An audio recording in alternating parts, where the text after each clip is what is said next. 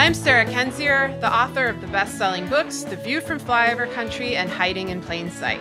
I'm Andrea Chalupa, a journalist and filmmaker, and the writer and producer of the journalistic thriller, Mr. Jones.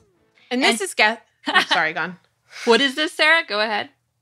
And this is Gaslit Nation, a podcast covering corruption in the Trump administration and rising autocracy around the world. And today we have a very special guest, author and historian David Shimer. We're going to be discussing his new book, Rigged: America, Russia, and 100 Years of Covert Electoral Interference.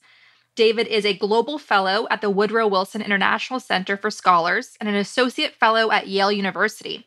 His reporting and analysis have appeared in the New York Times, The New Yorker, The Washington Post, and Foreign Affairs. He is pursuing a doctorate in international relations at the University of Oxford as a Marshall Scholar, and he received his undergraduate and master's degree in history from Yale University. Welcome to Gaslit Nation, David. Thank you guys very much for having me. So your book is absolutely fascinating. I read Rigged in 2 days. I just devoured it.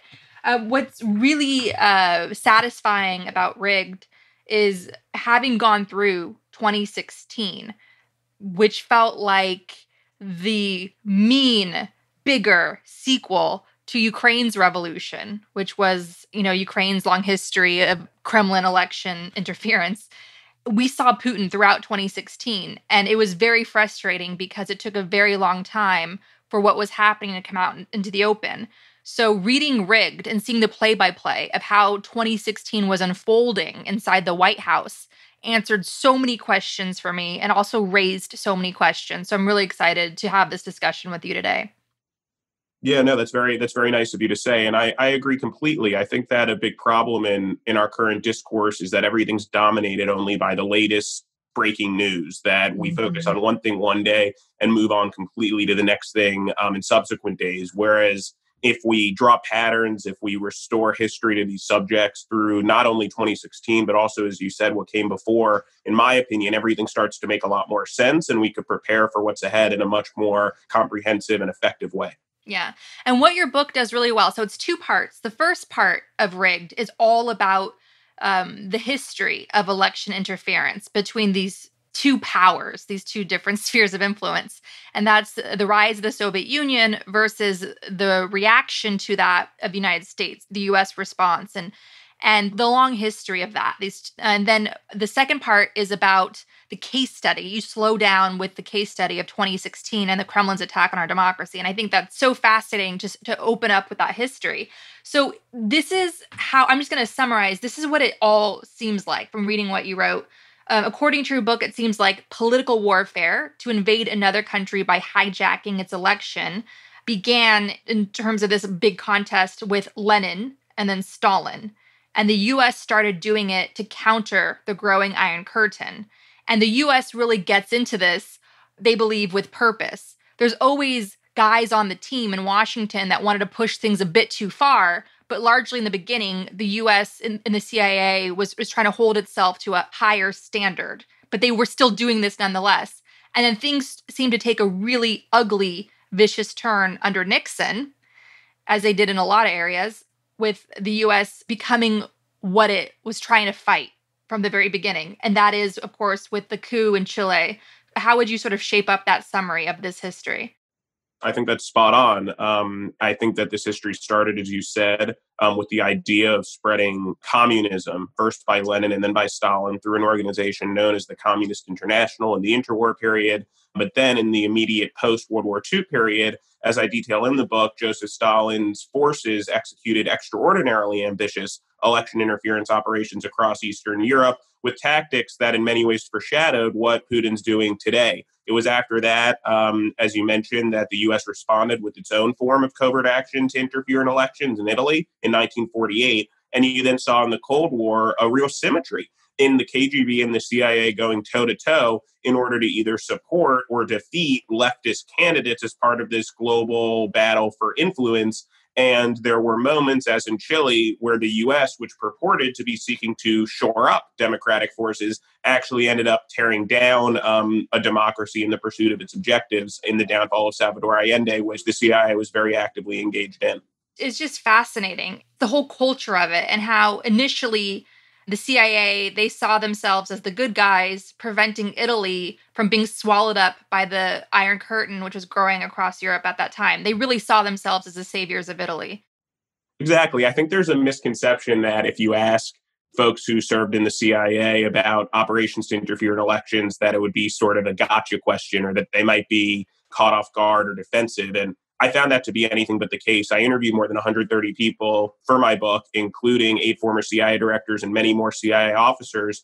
And whenever I brought up electoral operations to interfere in elections in countries like Italy, or later, as I detail, in countries like Serbia, as recently as in 2000, there was an unmistakable sense of pride, actually, that they thought this was the CIA at its best, where the CIA was supporting parties that they associated with democracy, with money, with advice, with propaganda, in order to steer countries in the direction of, quote unquote, the good guys, as you said. So I think that for them, this history is not something to be ashamed of. And my argument, rather than issuing some sort of judgment about this history, is that we just have to recognize that this history exists. We can't pretend that it doesn't, and we should be learning from it because there are so many lessons to draw from CIA operations, as there are from KGB operations and Putin's operations all over the world, and seeking to figure out how to defend our democracy right now.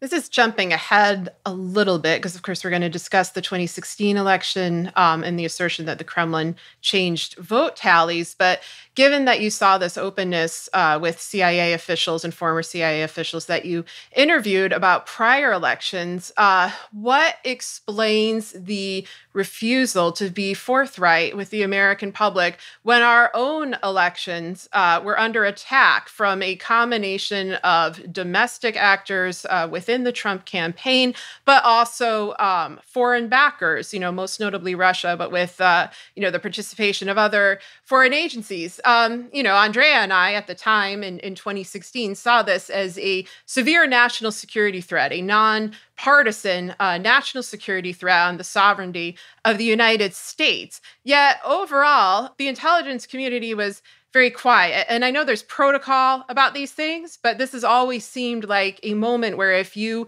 just blindly follow protocol without thinking about the repercussions, you're dooming this country to its demise. Do you have any thoughts on that? Well, that's part 2 of the book. Oh, okay. Never mind. Yeah, go on, David. I think that something that's important to remember about 2016 is it really was a historical watershed in that prior to 16, from America's perspective, the American experience was that no previous American election had been manipulated in a meaningful way. As I detail in the book, the KGB did target U.S. elections in 1960, 68, 76, and 84 in order to actually damage Republican candidates, Richard Nixon and Ronald Reagan, who the Soviets associated with being contrary or damaging to its own interests and security. But those operations were quite limited. They never really got off the ground, although, again, the tactics behind them did serve as a precursor to what Putin then did. But my broader point here is that in 2016, I think there was a lot of time spent trying to get people's heads wrapped around inside the government around an unexpected threat. People say very openly in my book, the Secretary of Homeland Security, the Deputy Secretary of State, the Deputy CIA Director, they all say that no one really saw this coming. Russia attacking our election at scale. And as I detail in the second part of my book, there were many factors at play that I'm sure we'll talk about as to how to respond to Russia's operation. I would say that I interviewed 26 of President Obama's former advisors. Very clearly, everyone was acting in the best of faith. Everyone was trying to figure out how to respond to this operation in the most effective way. But I do think there was also a degree of unfamiliarity with that process, with how to defend a nation's electoral sovereignty in our experience, which, as you said, is somewhat ironic because not only the KGB, but also at times in history, American intelligence have actually manipulated the electoral sovereignty of other nations at scale. So there are a lot of aspects to this history that really overlap and intersect. But I think in 2016, first and foremost, our government was caught off guard. I think a great companion to Rigged is the first 3 episodes of Gaslit Nation, where we go into 2016 like a crime scene. And because when we talk about how caught off guard the Obama White House was, and for somebody that was following Ukraine so closely for years and what Putin was doing there against Ukraine's democracy, for me, we all knew who Paul Manafort was. He was Putin's Darth Vader. So for us, we were not caught off guard. Ukrainians were not caught off guard. And that's what made it sort of so shocking that Obama's White House would be caught off guard. And you open up part 2 of your book of the 2016 crime scene through the voices of Obama's Russia desk, like the Russian experts, Victoria Nuland and Cecilia Wallander. And it's so chilling to open up 2016 through these 2 women who played the role of the, quote unquote, hysterical women, the paranoid women who were trying to warn everyone and came right away with a solution saying, they know Putin's psychology. You've got to be tough. You've got to deter him or he's going to keep on pushing. And they were largely dismissed. And by the time Obama's team, his core team, Susan Rice and others, have taken this very seriously, it gets lost into this Veep TV show of debating. Do we do this? Do we do that? And you're wondering what happened to the 2 women on the Russia desk that were right from the very beginning that everyone should have been listened to. And they were dismissed initially, as you point out in your book, that somebody has a comment saying, oh, it's the paranoia of the Russia desk again. So could you talk a little bit about that? Absolutely. I think that, as you said, folks who had been tracking what Russia had been doing in Ukraine and its near abroad and in various other countries and seeking to interfere in their electoral processes sense what was happening earlier than folks who had perhaps a broader portfolio did. And in the spring of 2016, in the early summer, Victoria Nuland and Celeste Wallander, who were the most senior Russia experts in the White House and in the State Department, were worried and warning that Russia was targeting the American election. Nuland explained to me that at first she thought it was just to discredit the legitimacy of our election, not necessarily to help one side or the other. But after the DNC emails were released, the fact that Russia was seeking to advantage one side became much clearer. But that sort of kicked off a process where in July, as I reveal in the book, Nuland, Wallander, and a couple other senior government officials were running a committee in which they were developing retaliatory options that could be imposed on Russia that summer by President Obama in order to respond to the forms of interference they'd seen already and deter further interference in the 2016 election. These included things like revealing private information about Vladimir Putin and his associates, about his dealings, about his background that he might not want released in order to signal that, he's vulnerable too, perhaps. And that was the top recommendation in a classified memorandum that Celeste Wallander submitted to her superiors in August. But the message that Victoria Nuland got back, as she recalled to me, from her superior, John Kerry, the response that Celeste Wallander got back from her superiors was either we got this or we're going to wait until after the election to impose costs on Russia. And so that committee, their options, their retaliatory options were sidelined. And there was a higher level debate amongst the deputy secretaries and secretaries, so deputy level committee and the principals committee, over what to do about the Russia threat in conjunction with that committee's work. And they considered many options. They discarded things like spreading disinformation. John Brennan explained to me that he would have been adamantly opposed to that step, but they considered very similar things to what that committee with Nuland and Wallander had discussed, things like imposing economic penalties. The Deputy Secretary of State told me they considered whether to, quote, suffocate the Russian economy that would have amounted to more or less political or economic warfare. They considered diplomatic penalties. They considered cyber penalties. They came out thinking economic penalties would be the most advantageous to deploy. But as it turned out, for reasons that we can discuss as well, the Obama team decided that, in fact, it was better to wait to impose costs on Russia until after the election because the risks of punishing Russia outweighed the potential benefits, and it was better to pursue a different line of response. This episode of Gaslit Nation is sponsored by Best Fiends, a puzzle game you can play on your phone. Best Fiends challenges your brain with fun puzzles, but it's a casual game so it doesn't stress you out, which is a great thing right now. With Best Fiends, you can collect cute characters, solve puzzles, and compete against your friends and family. There are also new in-game challenges and events every month, so the game always feels fresh. My kids love it, and they've already passed level 120. Parents, this is a great way for kids to relax with friends while practicing social distancing. Best Fiends is fun for users of any age. Engage your brain with fun puzzles and collect tons of cute characters. Trust me, with over 100 million downloads, this 5-star rated mobile puzzle game is a must-play. Download Best Fiends free on the Apple App Store or Google Play. That's friends without the R. best fiends. It's clear from your book, the experts on Russia inside his administration said you have to hold him accountable now or he's going to keep going. You have to hold the line. And that's how Ukraine has been really good at catching Russia and deterring Russia and exposing Russia. You've got to be strong. They only understand strength in Moscow. And here, it's just clear quicksand of deliberations. It's just Obama and his core team just went head first into quicksand instead. That's what it plays out later, which is so infuriating. And clearly the pressures that they felt under, the pressures that frankly they succumbed to, were that they were afraid of, obviously, by punishing Russia outright with these sanctions and so forth, they were afraid that they were going to burn their sources, which was a valid fear because they invested all this time, money, resources in developing extremely valuable sources across the Russian government. So that's fair. Innocent lives that were helping our country, helping Russia, quite frankly, trying to free Russia from Putinism. That's valid. Like innocent lives hung in the balance there.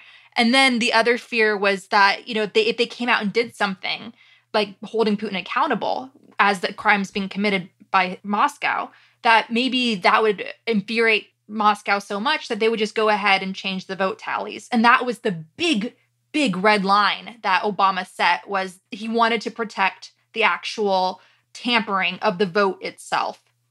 Precisely. So, and I was somewhat caught off guard by that. I didn't fully understand that at the outset of my research, but it became very evident to me over the course of my interviews with many of his cabinet secretaries and deputy secretaries and senior advisors that fear, that possibility of Russian tampering with the actual vote was what captivated the Obama team's response and focus in the summer and fall of 2016. It is essential to understanding what actually happened in our government. In the history of covert election interference, there are always two ways to interfere in an election, always. Either to change actual minds with propaganda or otherwise. Money is a big one. Money with propaganda, by funding campaigns, by spreading disinformation, by hacking and dumping, by spreading materials across social media, all the things we're familiar with.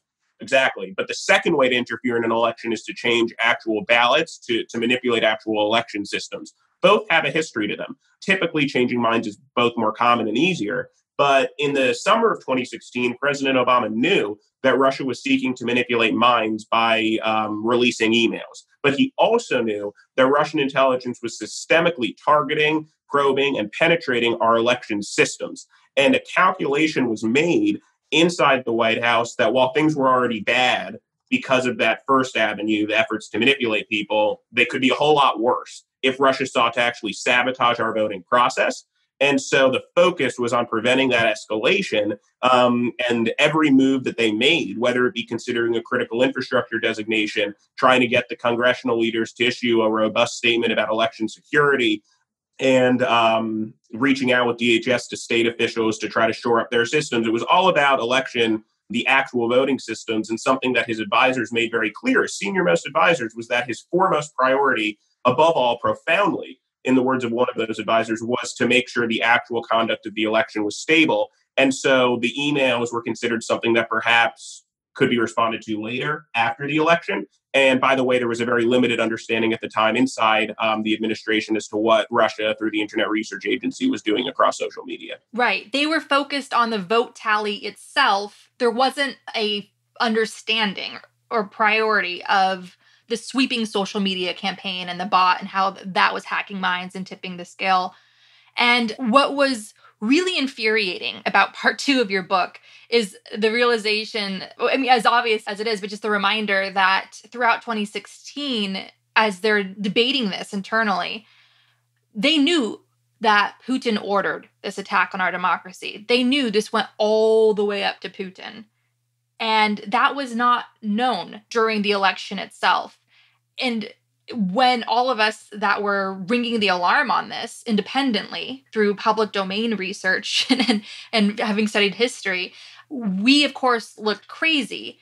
And a lot of what comes out in the book is how people like us, and of course, Hillary Clinton, who was pointing out what was going on, we were basically, people like us, and namely Hillary Clinton, we were sort of hung out to dry, essentially, because we didn't have the cover of the authority of the President of the United States to say our election is being attacked by Vladimir Putin. To me, that's one of the big mistakes they made with not pointing that out in the middle of that crime. Yeah, and I just want to add one thing to what you say before David responds, is that even if you were just a casual observer of what was happening during the summer of 2016, we did have sources of authority that showed that this was not some sort of spurious claim or conspiracy theory. We had Harry Reid, writing his letter to James Comey, asking him to tell the public that the Kremlin had the capacity to potentially change the election results, and then wrote him again in October. We had Hillary's speeches of it, which, okay, fine, you dismiss those as partisan. But then you had Trump at the July 27th press conference openly asking Russia for Hillary's emails. And I know that, this is covered in the book, but can you explain to our audience, when there is this amount of public coverage, like to give these statements credibility, if Obama were to tell the public, yes, the Kremlin is trying to interfere in the election, and yes, the actual vote tallies are at risk, why did he not use all those examples of public domain information to make his case? In hindsight, I think it's very clear to many of President Obama's advisors that they should have hit Russia harder and sooner. They say so in the book, and that they should have been perhaps a bit louder in raising awareness around Russia's operation and done so again sooner. I think at the time, because it's very important, and I really try to put my head inside what their perspective was then, not how it appears now, because things are so much clearer now as to how everything played out. And I think there are two things to keep in mind as to how things look then. One, as you mentioned, had to do with sources and methods, had to do with the idea that if they moved against Russia too soon, that they would have limited insight into what Russia was going to do next, which could have included affecting the actual voting process, manipulating vote tallies, manipulating voter data, sabotaging our election process itself. The second was keeping in mind, to that point, that the Russian objective, above all, was to degrade our democracy, to sow discord, to undermine confidence in the democratic process.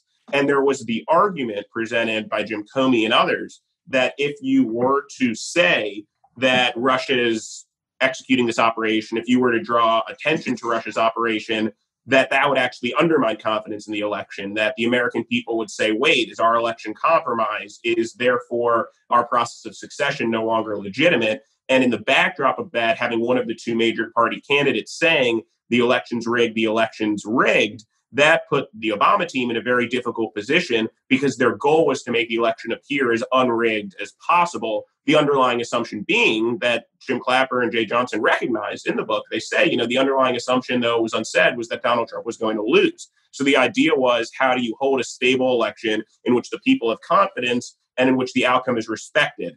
And from that vantage point, I think drawing too much attention to Russia's operation was seen as perhaps the wrong thing to do, whereas managing the Russia threat, seeking to prevent Russia from escalating towards sabotaging our voting process, which would hypothetically have provided Donald Trump with fodder to say that the election was in fact rigged if there are some anonymous disruptions in polling places or irregularities in the vote. To prevent that from happening was seen as the imperative. In hindsight now, it's much clearer that the influence campaign was more wide-reaching than was understood at the time, that it had the potential to be more effective than it was given credit for at the time, and that the outcome or perceived outcome or likely outcome of an election should not be incorporated into policymaking when you're trying to defend against an electoral operation, because that is, as you said, a national security threat that demands a national response. Right. And we're going to try not to take our anger out on you because you wrote the book. But there's so much frustration about this because, again, it goes back to the two Russia experts, the two women, Wallander and Newland, who were like, this is how Putin works. This is the only language he understands is strength. This is how you got to hit him back now or he's going to keep going. And it just got boggled down in the calculating quicksand. And it's so crazy to see all these different characters play out. You had Comey, who was sort of like the deadbeat intel leader, who was like, kind of shrugging it off and really triggering Harry Reid to go public like a firebrand and put in that public letter what was going on and saying, the election itself is at stake. And thank God he did that. And then you have Mitch McConnell, who is just so repulsive in any book that he's featured in.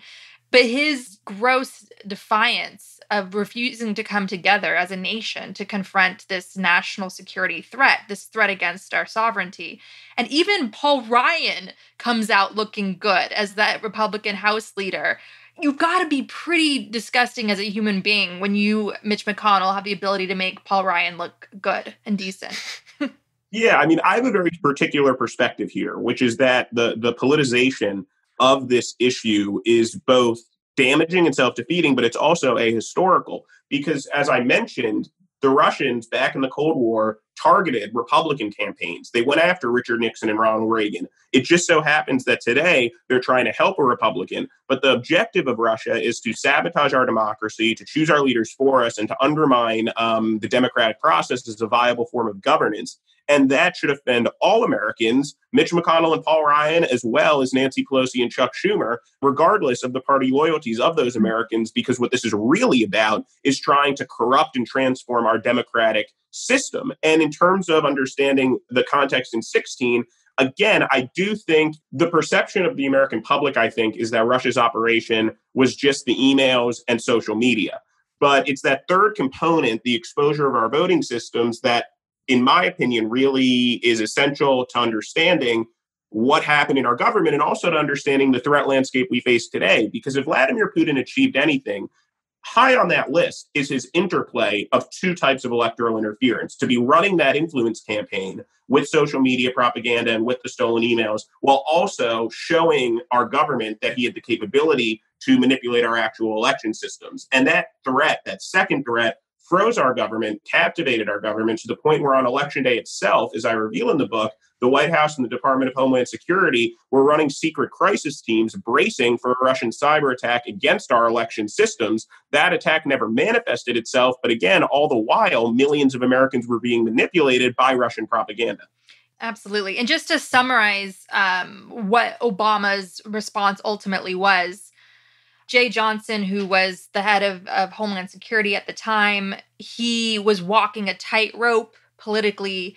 In America, we have this whole tension between, the states have states' rights. So as the federal government, he didn't want to come in saying, okay, all you states, we're now going to control how you vote and make sure your systems are secure. He had to gingerly come in. And that was so out of the TV show Veep, how he was trying to couch what he was saying and become non-threatening. And meanwhile, you had Brian Kemp, who was Secretary of State of Georgia, writing some horrific op-ed saying, oh, the federal government is trying to seize how we vote, and rallying up a backlash against Department of Homeland Security's attempts to secure our elections. Because really, the elections are determined by the states. And that's why we have this hodgepodge of a system. And so here you had that reality crashing on the shores of the Obama White House, where they had to address, okay, so our big vulnerability is Putin can come in and all he needs to do is tweak the vote in a couple of key precincts, in a couple of key swing states, and that can tip the scales. So their only solution they saw to address that, to get in front of that, wasn't to seize control of the entire country's voting systems, which would be extremely difficult to do. They instead were very, put on their little velvet gloves and watch their language, and everybody was all hands on deck trying to edit a statement that they're going to make public, and it watered down the statement, and it was barely no one really paid attention to the statement anyway because the Access Hollywood tape dropped, which overshadowed everything. And then the Podesta emails leaked through the Kremlin cutout of WikiLeaks. And so it took on this tragic comedy. It was just so surreal, sort of all the sort of caution that ultimately did them in, I would say. I think caution is a very spot on word as to the approach that was taken at the time. And then I think there was frustration thereafter, where, as you mentioned, the two Russia experts, Victoria Nuland and Celeste Wallander, they expressed very clearly their frustration that there was so much focus on our election systems and so little focus on Russian efforts to influence voters, when in fact the history of Russian interference shows us that the Russian tradition is to influence voters, to manipulate people, whether it be in Ukraine, the United Kingdom, France, Germany, all over in certain places in Latin America, across really, as I say, the last 100 years, but including in our present moment, let's say over the last 10, there's a wider story here. And the Russia experts were aware of that and were trying to sound the alarm regarding it. But in a broader level, there was this idea that, a couple email dumps isn't enough to really dupe the American people. And I think it wasn't until after the election that you started to hear President Obama publicly say that he had underestimated the opportunity the internet had afforded to manipulate the American people in a much more wide-ranging and potentially effective way. In addition to just the caution, the hesitancy, having to balance, hyper-partisanship and national security, there's also the issue of threats. And we've seen this all throughout the Trump administration, officials saying, yes, I was personally threatened by Trump or his goon squad, Maria Ivanovich, Fiona Hill, Alexander Vindman, and so forth. So you have this mafia culture of personal threat. And then in addition to that, you have national security threats. You have the saber rattling of nuclear war. You have the fact that the Russians have been nosing around our power grids and, according to John McCain, have the ability to hack our power grids and, bring them down. We had prior hacks on the DOD, the State Department, the DNC, the RNC, numerous private companies, obviously, people's private emails, where Hillary Clinton's email, ironically, was the one that could not be hacked. It's so difficult for me to see the naivete on display here, even as it's documented, when these threats and successful hacks were carried out while Obama and his team were in office. So if I were them, I'd be hyper aware of these threats because they hadn't just happened to other countries around the world. They'd already been happening to the United States, and an election is a natural evolution of that. Did they comment on that culture of threat at all, either on a personal level or a national security level? Yeah, and I would say I think there is a degree of candor that I think is important in the book by President Obama's chief advisors, especially on pages, I think, 154 and 155 of my book, where they say we were wrong, we were naive, we thought that Russia's game plan was to manipulate elections in other countries, but we didn't think they were going to target our own elections. So I don't think you would meet much pushback, particularly from a certain circle of his inner advisors, regarding sort of the failure to anticipate that Russia would apply this global playbook to U.S. elections. I also think that there was, in terms of the threat landscape by Russia, I think that the infrastructure threat that you mentioned, things like power grids, was much higher in people's minds than this effort to manipulate people, as I talked about. And I think that we should not dismiss the amount of focus that was given to the infrastructure piece of things before Election Day. I do think that that was the priority. That's why President Obama issued a warning to Vladimir Putin in person. It's why they were running the crisis teams that I mentioned. It's why even a few days before the election, Michael Daniel, the cybersecurity coordinator, sent a warning to his counterpart in Moscow saying to cease and desist the scans and penetrations of our voter registration databases. But the problem here is that, as I said, there are two ways to interfere in an election: by manipulating people and manipulating ballots. And to defend an election is to defend against both threats. So which of your sources that are on record, obviously, which of them did you find the most forthcoming? Talking to you was finally, I can come out and say everything. I imagine Victoria Nuland was a lot of fun to interview. Yeah, and I'll answer the question with specific people, but generally speaking, I was really surprised and grateful for how forthcoming almost everyone I interviewed was. These weren't 5-10 minute interviews, or these weren't email interviews. These were hours and hours of talking, of all with the recorder on, about really trying to get our heads around this threat, not just around the play-by-play of 2016, but the real goal here, the reason I wrote this book is to take 2016, to take all those historical operations that came before it that we mentioned, to really draw from that storied and fascinating history lessons that we should be applying to our current moment, because history, in my opinion, facts, patterns are the weapons we should be using to secure our democratic processes today. And it's really just willful blindness if we act as though the threat of Russian interference is brand new, because in doing so, we lose much of our advantage in seeking to defend against this threat. But in terms of the interviews that I really enjoyed, I spent about 5 hours with a former KGB general, Oleg Kalugin,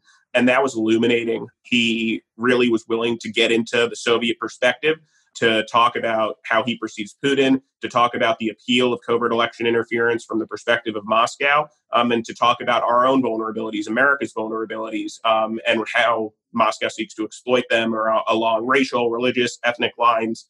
I thought that, as you said, Victoria Nuland and Celeste Wallander were very willing to talk about their experiences in the administration and why they were pushing to hit Russia in the summer, and why those efforts ultimately did not bear fruit until after Election Day itself.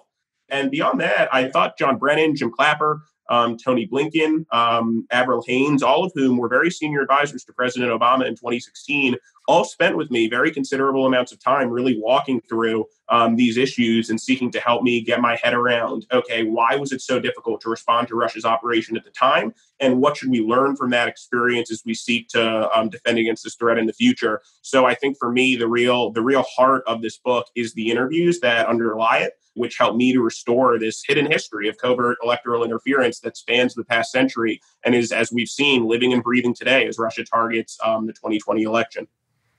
Yeah, absolutely. And I'm glad that you put this chronology out there and that you captured this history, before it gets erased, because I think there's going to be a concerted effort by the Trump administration and others to do that. I'm just curious, kind of looking to the future.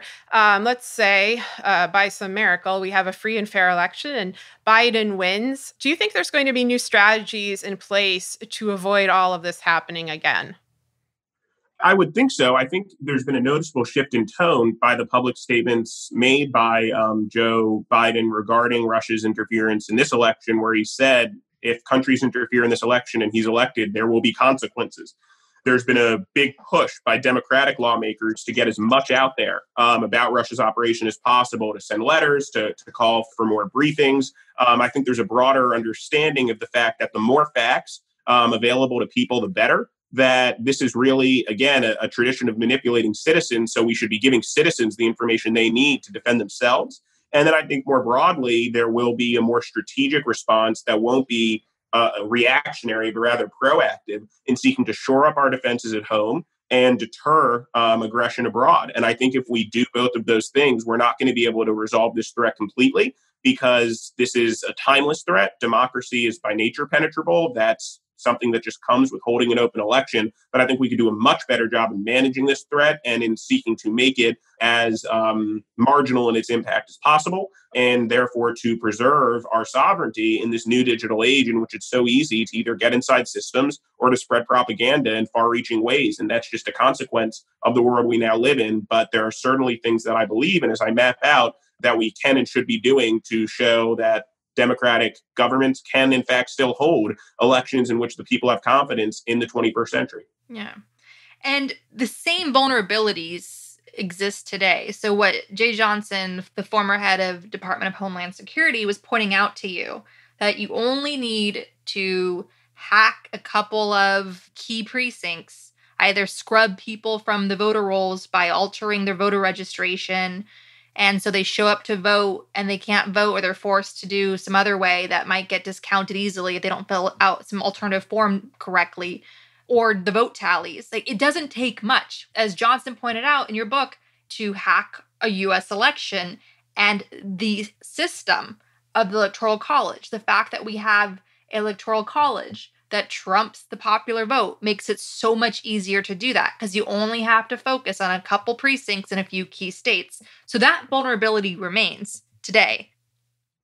I think so. I mean, I'm sure, and I've read about how, and I've talked with Trump administration officials about how DHS is trying to respond to that exposure. But as you said, because of the decentralized nature of our election administration system, we're only as strong as our weakest link. If one state isn't doing what it should be in terms of securing its voting systems, its voter databases, that therefore leaves our country exposed. Because if the objective is just to undermine confidence in an election, let's say it's not to flip the election, but it's just to make people not believe that the election was legitimate and to provide fodder for that kind of confusion, which really gets at what Russia wants for America, to tear down its democratic environment, then just scrambling or messing with one state can have a really outsized impact. And that's why I think understanding the environment on Election Day 2016, which I get into in chapter 11 of my book, is really important. I had President Obama's deputy Homeland Security advisor say to me, everyone was prepared for the worst case scenario. They had a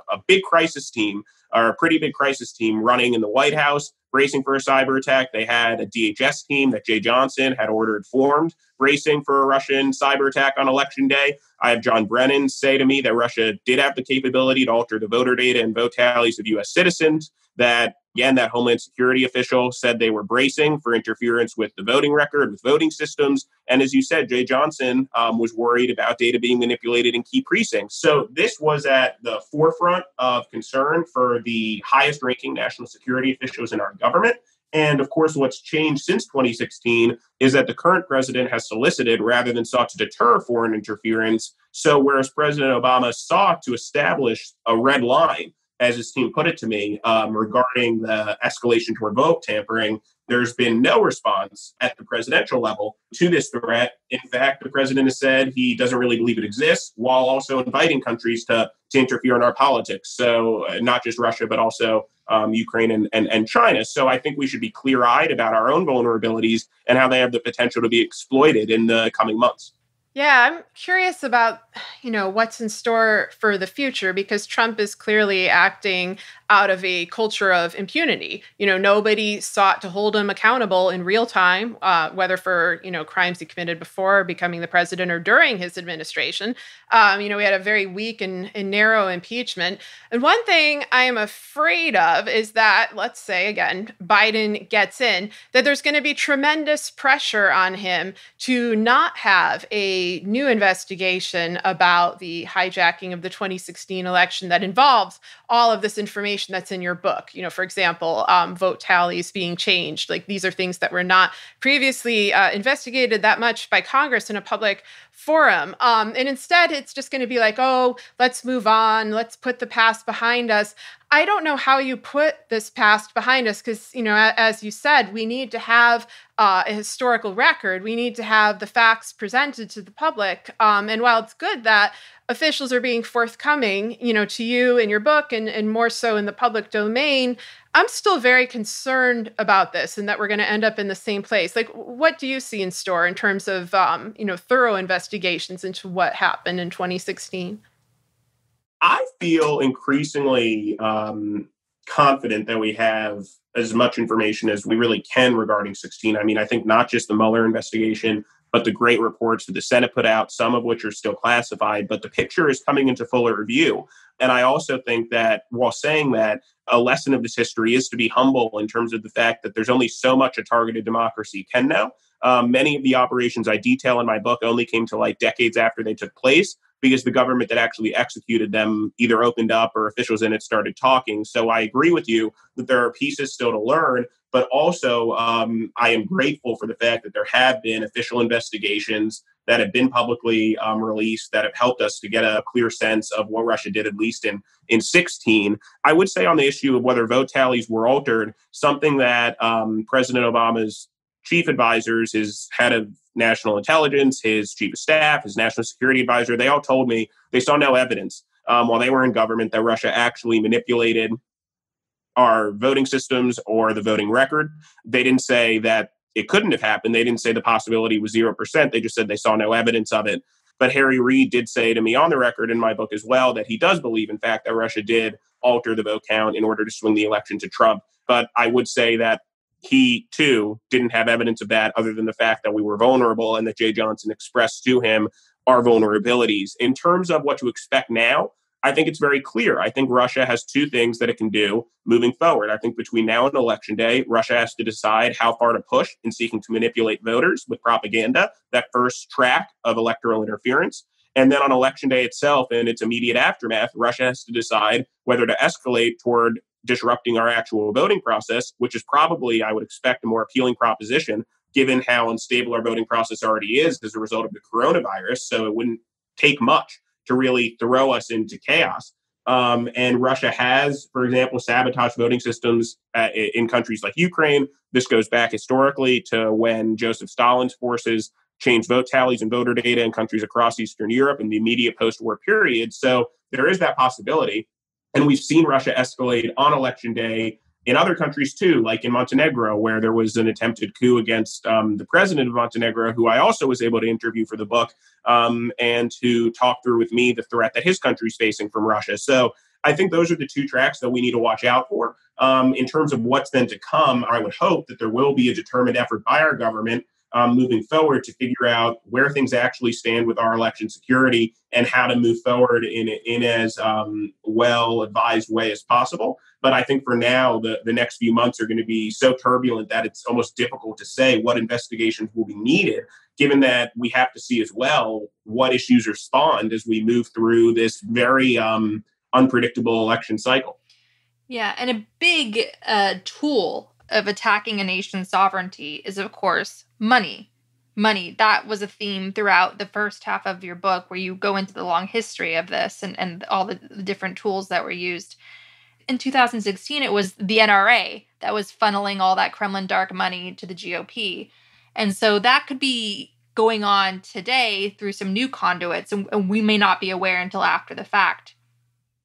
I found the dark money point a bit less concrete, I agree, than these other forms of interference that I'm talking about. But I would say, however, that one point to keep in mind is that I at least would argue the need to funnel money is much less present today than it was historically, because historically, this was a very physical exercise to interfere in an election. It was about spreading physical pieces of propaganda like posters, pamphlets, and leaflets. It was about bribing people to run articles in newspapers or to act as cutouts on television or radio.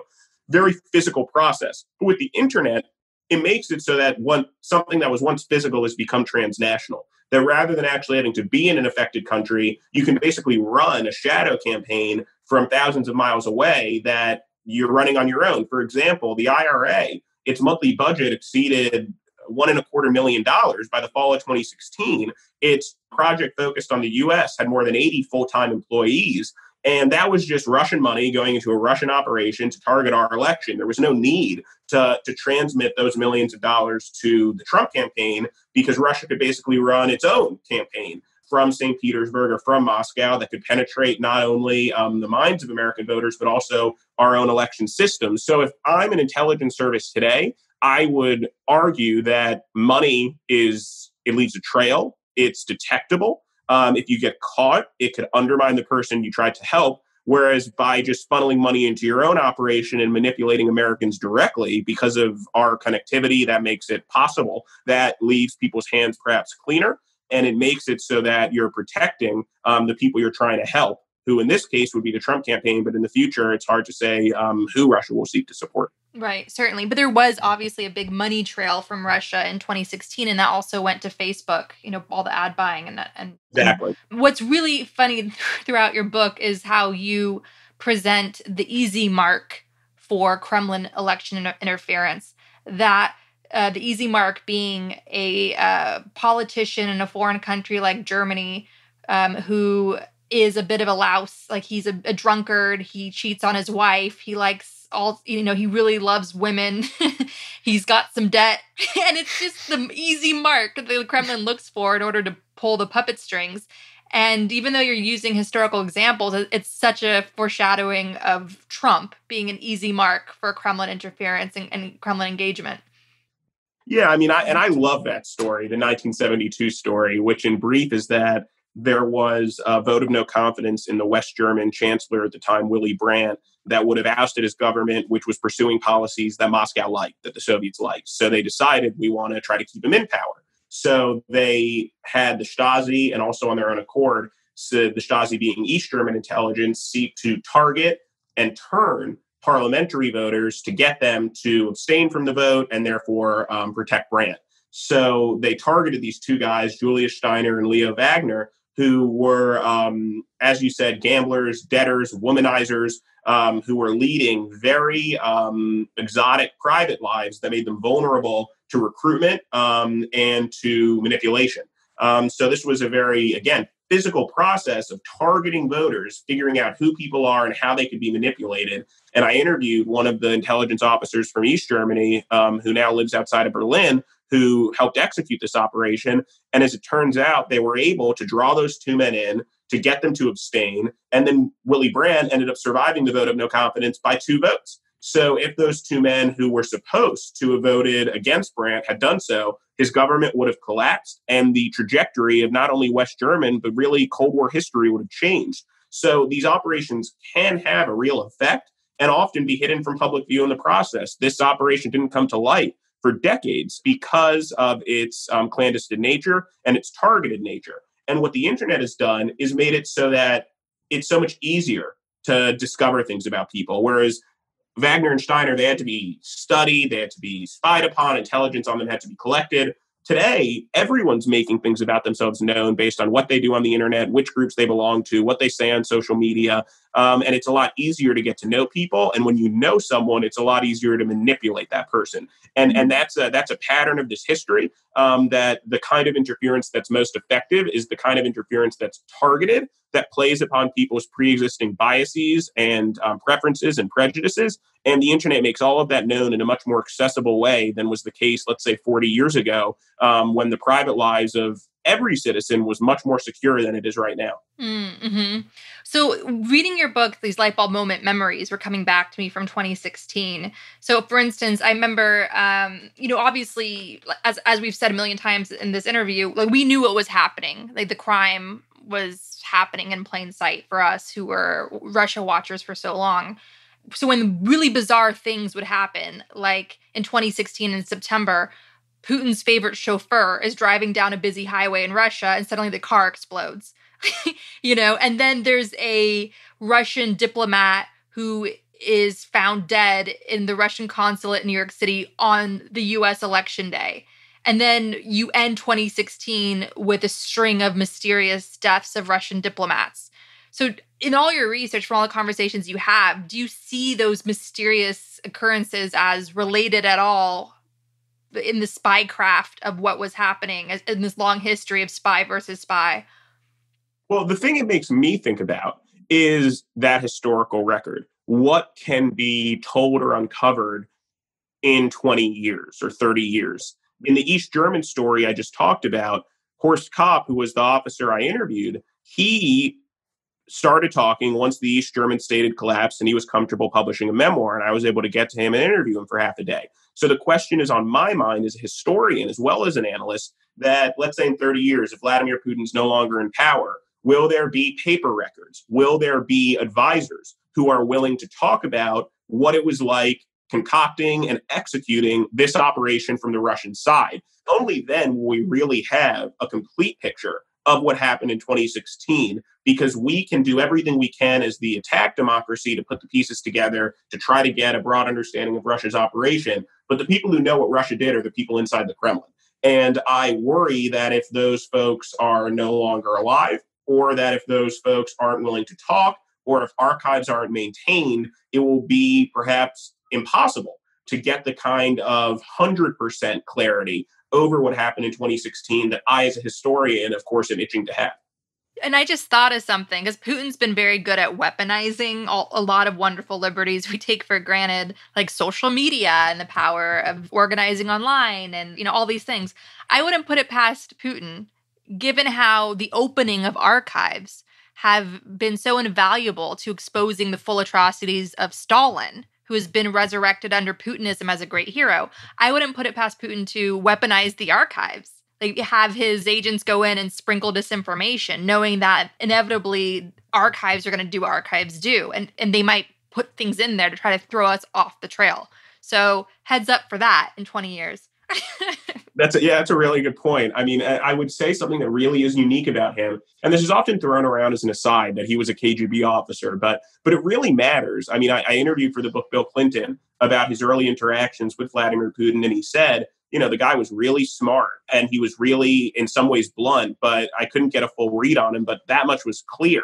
And I think that keeping in mind what Vladimir Putin's personal history is, that he learned in his early years how to actually act as an intelligence officer, how to achieve large ends with limited means, how to target and manipulate people, These are skills that are central to covert election interference. So when you get to our current moment, when he's basically acting simultaneously as the head of the Russian state, but also really as its chief intelligence officer, he can do things like what you said, sprinkle disinformation in archives that I don't think would be necessarily obvious to a leader who didn't have that lived experience.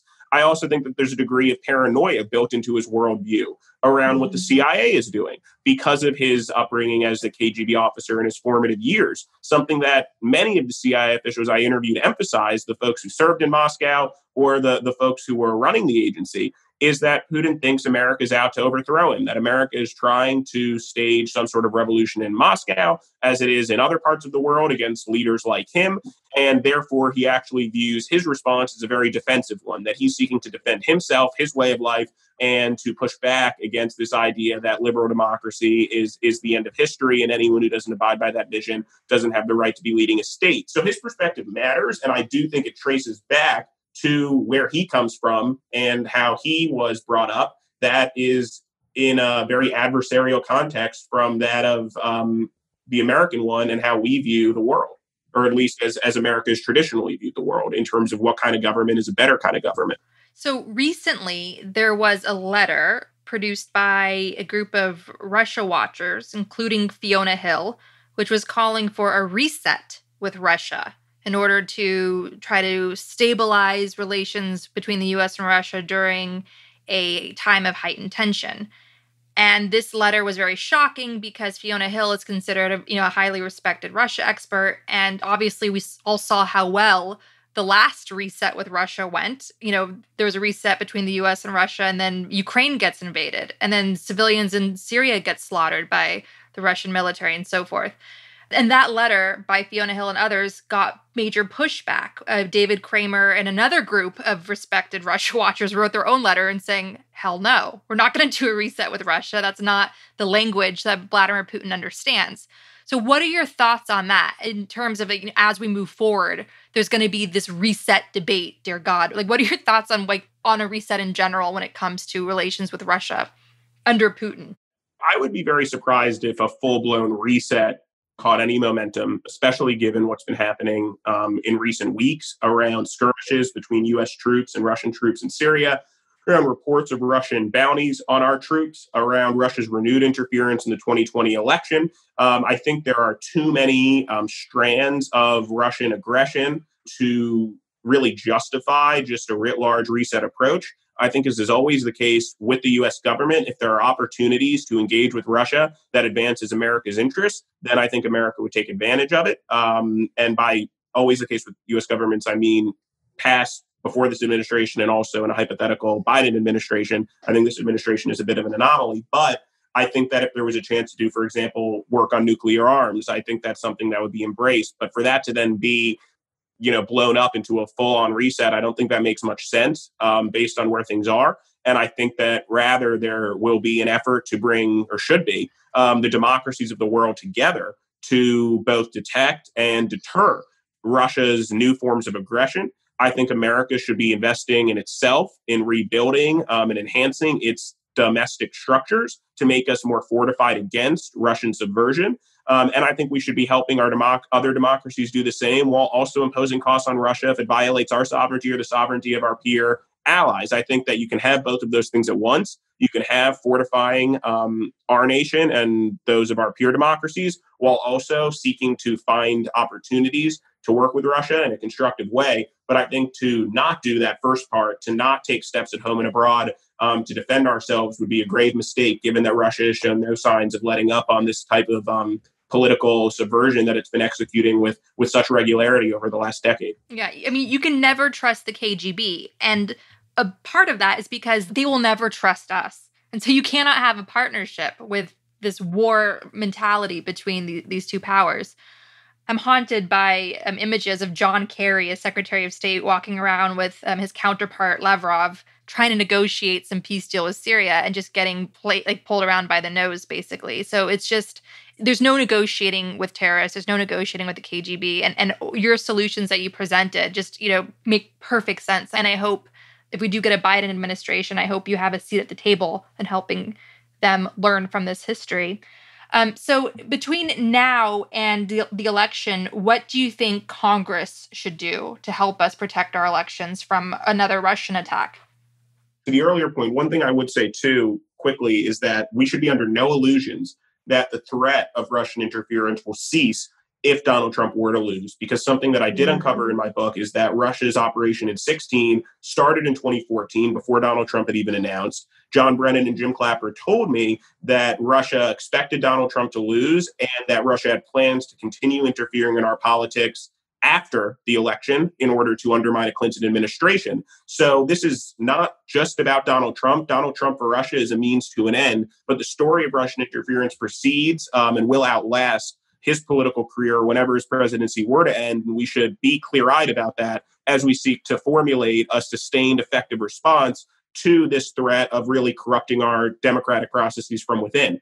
In terms of what the Congress can be doing, I mean, given how little time there is, I don't think it's realistic to see really groundbreaking legislation around election security or around social media companies that I would be in favor of. But what I do think the Congress can do is push as hard as possible for transparency from our intelligence agencies and from the White House in terms of getting as much information as possible made available, not just to our lawmakers, but to the American people, to raise awareness around this threat while also seeking to restore confidence in our election process. Because again, the Russian objective here is in part to make Americans believe that their election isn't real, that the result can't be trusted, and that it's impossible to know who really won. And so I think lawmakers have a role to play in rebutting that line of argument and in just pushing to get information to the public and writing letters, as has been done, saying that sanctions should be imposed on Russia for its interference operation. Because even if the Treasury Secretary or the White House doesn't do that, it is sending a signal to Russia that this type of behavior will experience or bring about consequences in some form or another, in some future or another. And then I do think beyond lawmakers, it really falls on the American people to be engaged, to care about efforts to violate their democratic sovereignty, to vote, to be discerning in the types of facts and information they're taking in between now and election day.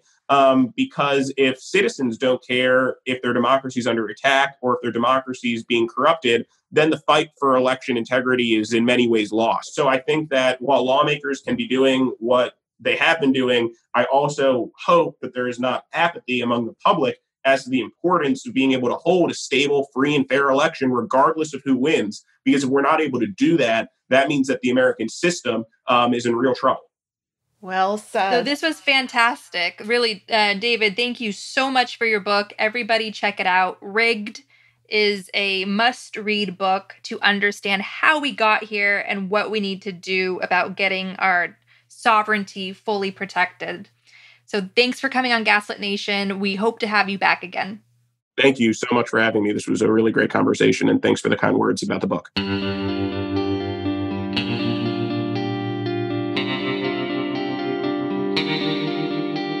Our discussion continues, and you can get access to that by signing up on our Patreon at the Truth Teller level or higher. We want to encourage you to donate to your local food bank, which is experiencing a spike in demand. We also encourage you to donate to Direct Relief at directrelief.org, which is supplying much-needed protective gear to first responders working on the front lines in the U.S., China, and other hard-hit parts of the world.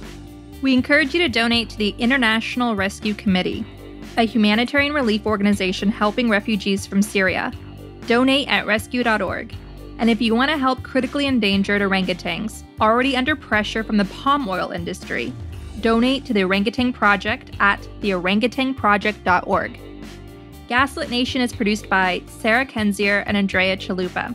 If you like what we do, leave us a review on iTunes. It helps us reach more listeners. And check out our Patreon. It keeps us going.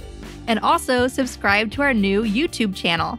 Our production managers are Nicholas Torres and Carlin Daigle. Our episodes are edited by Nicholas Torres, and our Patreon exclusive content is edited by Carlin Daigle. Original music in Gaslit Nation is produced by David Whitehead, Martin Vissenberg, Nick Farr, Damian Arriaga, and Carlin Daigle. Our logo design was donated to us by Hamish Smith of the New York-based firm Order. Thank you so much, Hamish. Gaslit Nation would like to thank our supporters at the producer level on Patreon: Suzanne McFadden, Gabrielle R., Ben Wheaton, Susan L. Powell, Michelle Swearingen, Rich Holcomb, Sean McDonald, Jeremy Thompson, Thomas Scheibe, Kelsey Malsum, Julie Matthews, David A. Walker, Mark, Barbara Kittredge, Ripon Rowe, Matthew Womack, Larita Carol Strong, Sean Berg, Daniel Passaretti, Kristen Kuster, Benjamin Galuza, Kai Gillis, Toby, Jeff Thompson, Sharon Hattrick, Keith Gultshock, William Barry Reeves, Janet Robinson, John Atrix, Richard Smith, Emmy, Kevin Gannon, Sandra Collins, Michael Steineff, Lindsay Eggleston, Oliver Ash, Wren, Kat Cooper, Katie Masuris, John Laughlin, Elizabeth Dove, Charles Othier, Evan Rosemore, Ray Alba, Piet Yitzma, Leo Chalupa, Lisa LaFlame, Katie McHugh, Rich Craw, Carol Golstad, Michael Woldridge, Greg Kreimer, Fontaine Carpenter, Jason Benke, Marcus J. Trent, Joe Darcy, Ann Marshall, Joel Newman, Victoria Nordgren, Solomon Hikes, George Hughes, Christine Morgan, D.L. Singfield, Matt Perez, Nicole Spear, Kelly Ranson, Brian Tajudin, Gustav Halsby, Christy Vital, Adam Levine, Maureen Murphy, Michelle Dash, Jans Alstrup Rasmussen, Zachary Lemon, Dorothy Kamerick, Victoria Olson, Alabama, Jason Rita, Margaret Moe, Alan Liu, Brian Collins, Sonia Bogdanovich, Catherine Anderson Karina, Lawrence Graham, Mike Tripico, Diana Gallagher, John Ripley, Ethan Mann, Jennifer Slavic, Rhonda White, David Porter, Kate Cotton, Lorraine W. Todd, Lynn Schneider, Kevin M. Garnett, Jared Lombardo, Karen Humphreys, Arena Guardia, Eric Kaplan, Tanya Chalupa. and Kristen Bredemus. Thank you all for your support of the show. We could not make Gaslit Nation without you.